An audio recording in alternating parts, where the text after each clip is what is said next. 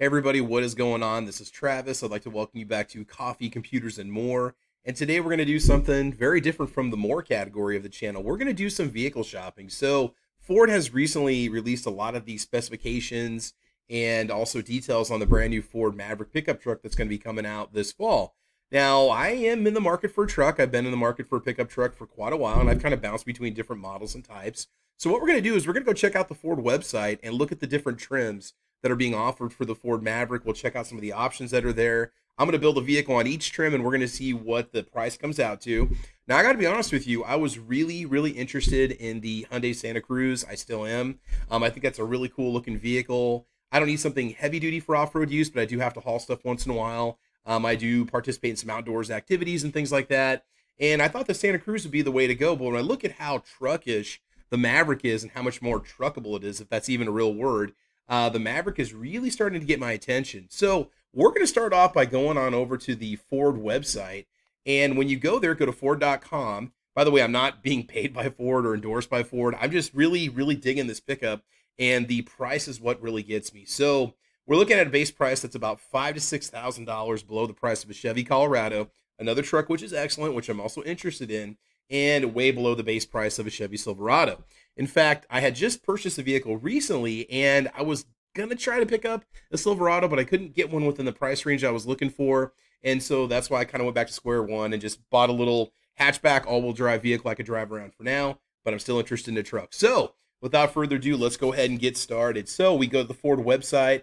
It says Meet the Maverick. Now, you can do this on your own, but I thought maybe I'd just take you through the different trim levels. We'll talk about the price and talk about the options and why maybe this is going to be the vehicle for you. All right, so they go through. They've got the model lineup. We're going to start over here in the top right corner where it says Build and Price. So let's go ahead and build and price a vehicle and just see how much this is going to cost. So on the low end, we've got the XL.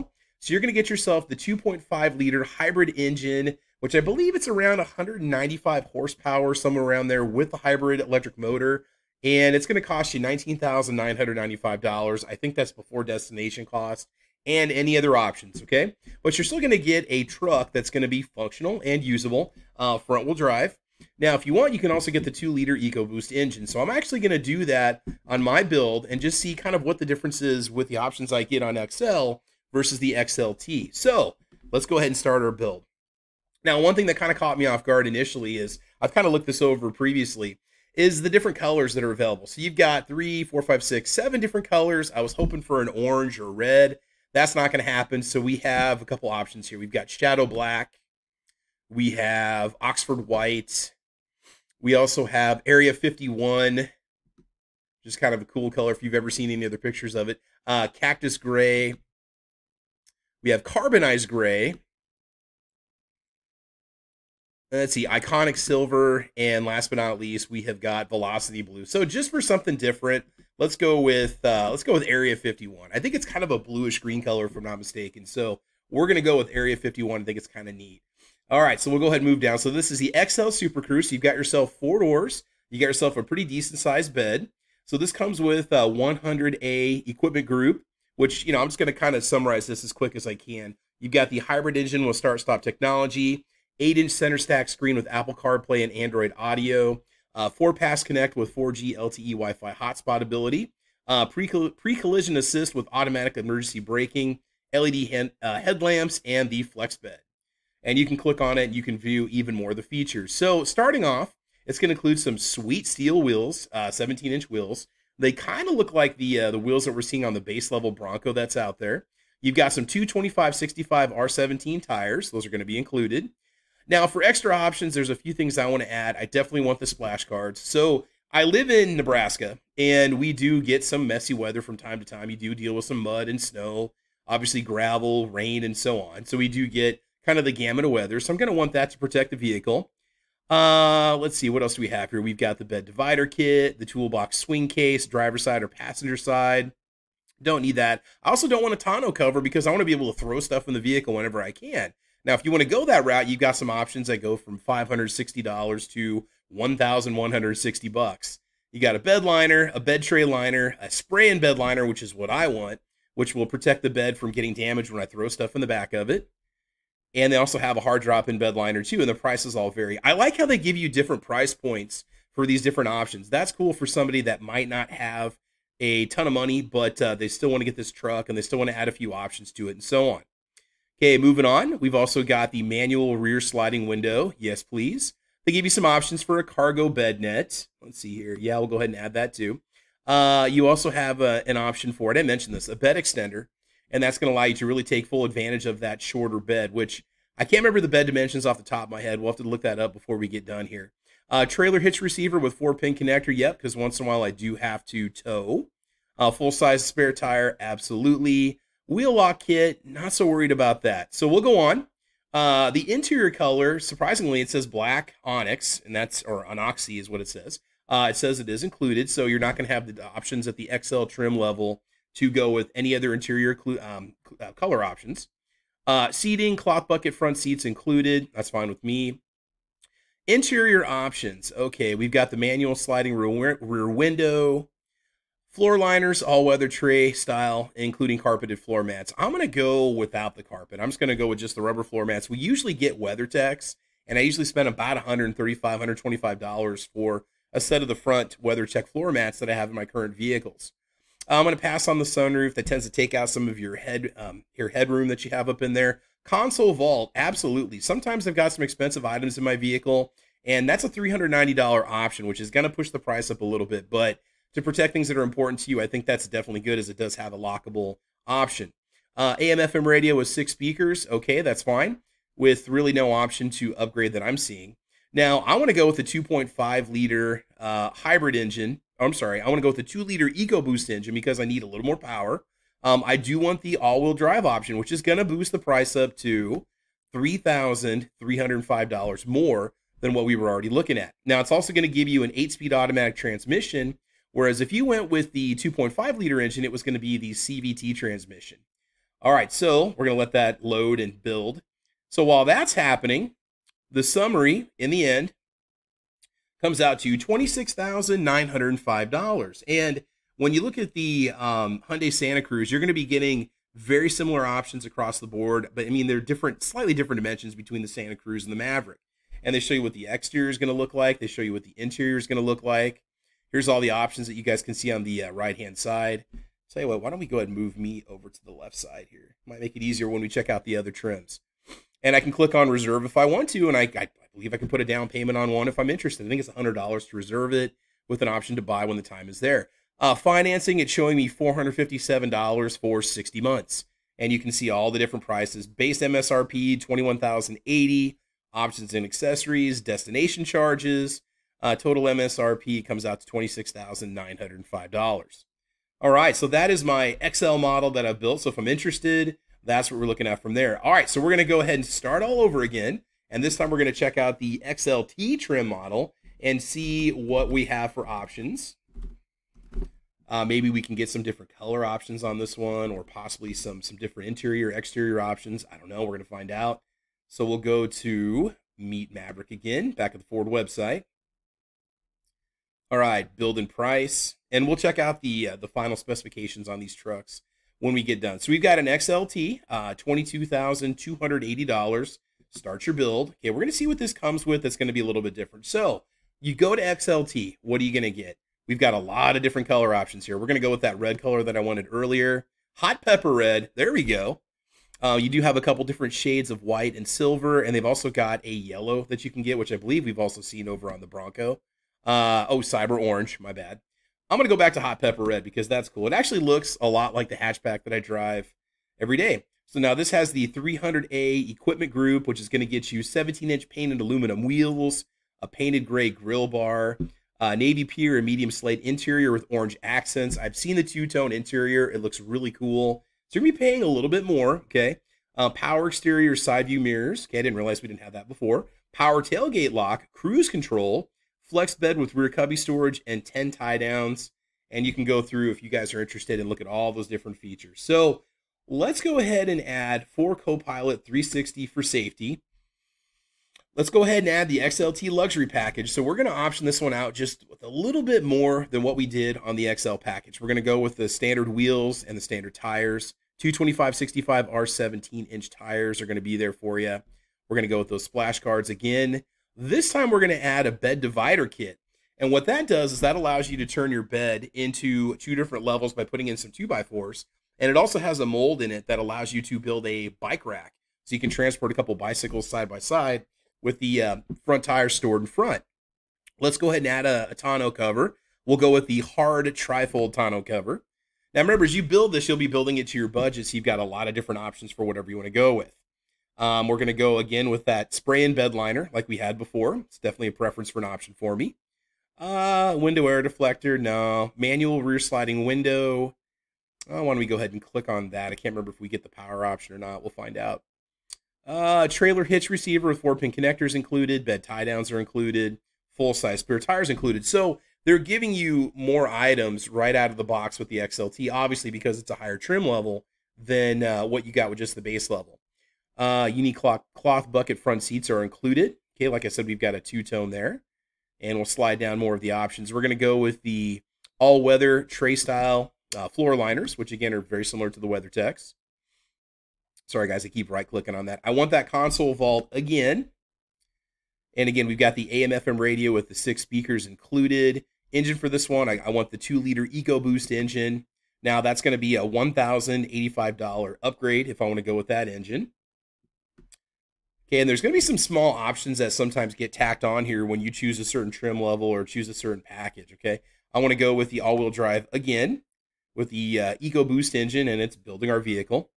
8-speed automatic transmission. All right, so let's check out the summary. Stickering it out with the next trim level, a few more options, still going with all-wheel drive, and then also just simply going with the EcoBoost engine. So again, you can keep it at a base level, not add anything, walk out a little more than $20,000, or as you add options, you can see how the price is going to go up. So we're looking at $549 a month with 60 months financing.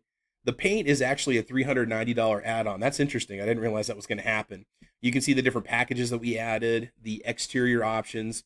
Okay, now that's pushing us up to $32,285, which is pretty comparable with a well-outfitted Chevy Colorado. That should get you into a 2-wheel drive Silverado with a few options on it also. Again, I know I keep comparing the Silverado to the Maverick, and I understand they're two different classes of pickup, but when somebody like me is looking for trucks, I'm going to look at the different price options and get as much as I possibly can for my buying dollar. All right, you can see all the different options that we've added on the right-hand side. And when it's all said and done, again, $32,285, monthly payment of $549. So that's what we have for the XLT. All right, so let's go ahead and take and build out a Lariat with all the options that we possibly can. Let's just see how expensive we can make this little Maverick go up to in terms of price. So we'll go to build and price. And here we go. So the Lariat starts at $25,490. We want to add that 2-liter EcoBoost engine, and we will start our build. Can we push this thing up into the 50s or 60s? I don't know. We're going to find out. Okay, we're going to go along with another shade of red that you get when you go to the Lariat model. Let's see, Rapid Red, $495 add-on. It says, adding Rapid Red also requires the following changes. All-wheel drive with 2-liter EcoBoost engine, and it removes the front-wheel drive. So we're going to be all-wheel drive only, which was my plan anyway. Net price change, it's going to jack the price up $8,090, adding the EcoBoost, the paint, and the all-wheel drive. All right, let's continue. Moving on here. We won't pay attention to that final payment until we get all the options. All right, so LED signature lighting's included, 6.5-inch productivity screen, intelligent access with push-button start, 8-way power driver seat, dual-zone climate control, acoustic windshield, power sliding rear window, ambient lighting, flex bed with rear cubby storage, and so on. So we're going to add the 4K tow package. It does include Copilot 360, which is the little safety package that gives you lane monitoring and collision notifications and so on. We're going to pass on the FX4 off-road package because that modifies this vehicle heavily and actually loses a lot of the options I've already taken. First edition package is included, and you get a picture of what your interior is going to look like. You got that sweet two-tone interior. Looks pretty cool. There's a lot of difference between the interior and the higher end and lower end models too. I was surprised like that. I thought maybe it'd look a little more uniform. All right, so we're going to go and add some 18-inch bright aluminum wheels. Oh, we can't do that. If we do that, it looks like it's going to change the color to shadow black. All right, do we have a different option here? We're going to pass on that too. Looks like we're just going to go, if I want to go with my current trim, yeah, we're just going to have to go with the rims that I have. Otherwise, it's going to force me to take a particular color vehicle, and I want to go with red. All right, so we've got the included tires here. Do we have some different options? Yeah. So we're going to go with the recommended tires and wheels. We're going to add splash guards. Let's add a bed divider kit. Let's go ahead and add the toolbox swing case in there on the driver's side. That's going to be a toolbox I can put my tools in the bed. Tonneau cover, I want the hard trifold tonneau cover. Let's see here. Let's go ahead and add the TouchLink truck bed lighting. I'm going to pass. Oh, wow, that's going to change everything. All right, we're going to pass on that then. Let's see. Let's go with the, what else do we have here? Kind of fun. The protective film hood and fenders, we're going to add that on there too. Let's add a cargo bed net just because. I want the trailer hitch receiver with a 4-pin connector. Okay, so if you do that, I see. The 4,000-pound towing package is going to be deleted if you do that. All right, let's see. What else do we have here? We want the full-size spare tire. We'll go ahead and take the wheel lock kit. And bed crossbars. Nah, I don't think I need those. Okay, so the color of the interior is going to be desert brown. It's going to be two-tone. We've got the Active X bucket front seats that are included. Interior options. Let's take a roadside assistance kit. Let's go ahead and take a first aid kit. We'll go with the fancy carpeted one-piece tray floor liners, which allow the carpet panel to be removed, if I'm not mistaken. I'm not a smoker. We don't have to worry about that. Let's add the 110 400-watt outlet. Let's add the console vault. There we go. Let's go with the Bang & Olufsen. Oh, wow. Okay, so no, we don't want to make those changes. Anything that's going to take away from what I've already added to it, we're not going to add that option. So at the end, we'll take a look and see what we have when this is all said and done. We want the Bang & Olufsen premium audio system with 8 speakers. We've got Sync 3 included in it. We got Sirius XM. We've got the 2-liter EcoBoost engine. We've got the all-wheel drive package, the 8-speed automatic transmission, for a final grand total of $38,550. So not as much as I thought. I thought maybe we can push this up into the $50,000 or $60,000 range. But you know what? This is actually not bad. $655 per month for 60 months financing. And I think that also includes, well, it does not include if you have to put a down payment on it also of like $2,750 if I'm not mistaken. So in the end, this is what we came up with. You can check out all my different options, picking out all kinds of fun stuff. So this is how I would build my Lariat if I was going to pick up a Ford Maverick. And there's your interior also. And the powertrains. And if I want to, I can reserve it and get my $38,550 ready to go. Still offering an incredible amount of value for the money. There's that interior that I was talking about. And let's take a look at the exterior and see what it's going to look like. There's your dash. It's pretty cool. It's pretty neat. I like that. All right. So now what we're going to do real quick, we'll just give you the general specifications about this vehicle, and we will go ahead and wrap up this little shopping experience. Okay, so this information is going to come from motortrend.com. All right, so powertrains for the Mavericks. If you go with that base engine, the 2.5-liter inline-4, which also has an electric motor combo with it, the hybrid powertrain that we mentioned earlier, you're looking at a total of 191 horsepower. Looks like it does have, I believe it was 40 miles per gallon in the city, and then, 33 miles per gallon on the highway with 37 miles per gallon mixed, if I'm not mistaken. Now, if you go along with the 2-liter turbocharged inline-4, you're going to be boosting up to 250 horsepower, 277 foot-pounds of torque, paired up with that 8-speed automatic transmission. We don't have the fuel economy estimates yet, but we're guessing in the mid-20s, which is still pretty good compared to full-size pickups.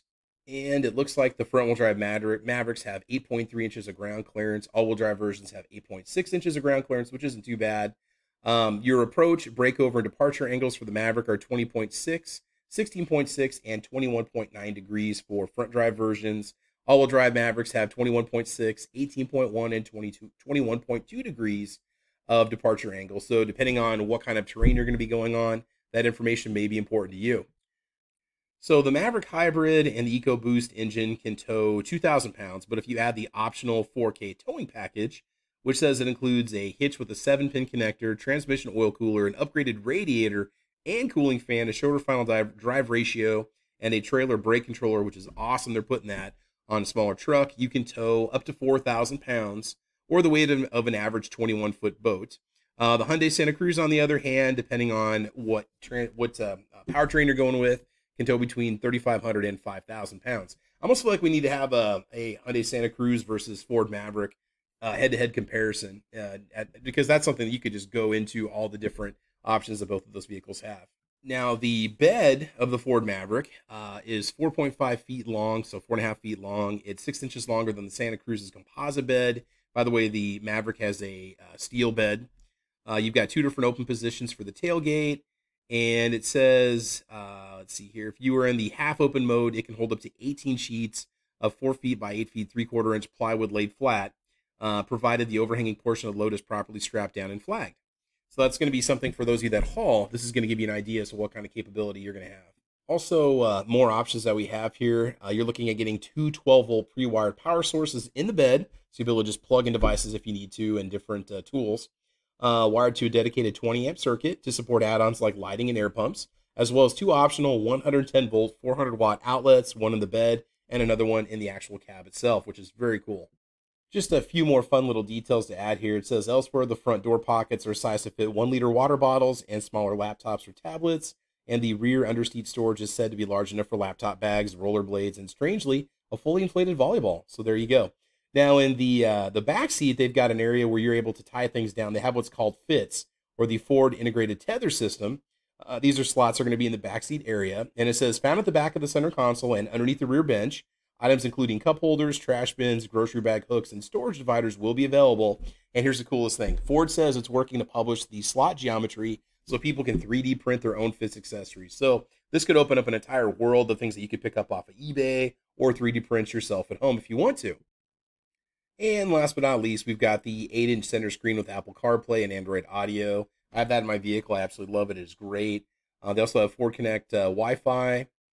And you can see what that looks like in the picture right there. Now, the last thing that we have here is we've talked about the prices before, the base price and so on. The last thing I wanted to give you is just the final power specifications. I think I might have missed the torque setting on some of the engine combo. So if you go with the 2.5-liter inline-4 hybrid powertrain, you're looking at 162 horsepower and 155 foot-pounds of torque for the engine itself, for the gas engine. And then you combine it with the electric motor, which is going to give you a total of 191 horsepower, okay, and 173 foot-pounds of torque. So that's what you're looking at if you go that route. Now, if you go with the 2-liter EcoBoost, you're looking at 250 horsepower and 277 foot-pounds of torque from the turbo dual overhead cam 16-valve inline-4. So lots and lots of information on this truck is now coming out for us here. So the big question is, which one would I buy? Which one would I go with? Honestly, I would probably just go with the base XL model with all-wheel drive and the EcoBoost. It's going to put me in under $30,000, more around $25,000, $26,000 with an affordable monthly payment. And I think it's going to give me a lot of the options that I would look for in something like this. So it's just kind of funny in my own little voyage at looking at a new vehicle, you know, why am I looking at this one or that one, or what's the reason why? For me, it's a combination of price, features, fuel economy, usability, and the Maverick. I mean, I've owned different vehicles from different brands, but the Ford Maverick is really getting my attention right now. So we'll see what people say about it, the drive, the ride, the noise, the harshness. Let's see if people think that it's worth buying and if it's comfortable to ride in and so on. Is it powerful enough for the roads? And the last thing is, I wonder if they're going to do a Maverick electric. Now that we've got the F-150 Lightning coming out here, it'd be very cool if they did an all-electric Ford Maverick. I don't know if they'd have room to do it in the chassis because this is unibody. It's not a frame-on-body construction like a traditional pickup truck. Being it's unibody, I don't know if they have a place to put the batteries. So we'll see if we ever get ourselves a full electric Ford Maverick in the future. But anyway, guys, this is Travis. I want to thank you for watching Coffee, Computers, and More. Again, just going on a little shopping trip, checking out the Ford Maverick, looking at all the different options that are out there. I think it's going to be a lot of fun for a lot of people. And that's it. So you guys have fun, take care, be safe. Make sure you like and subscribe. And as you know, we will talk to you soon. All right, bye-bye.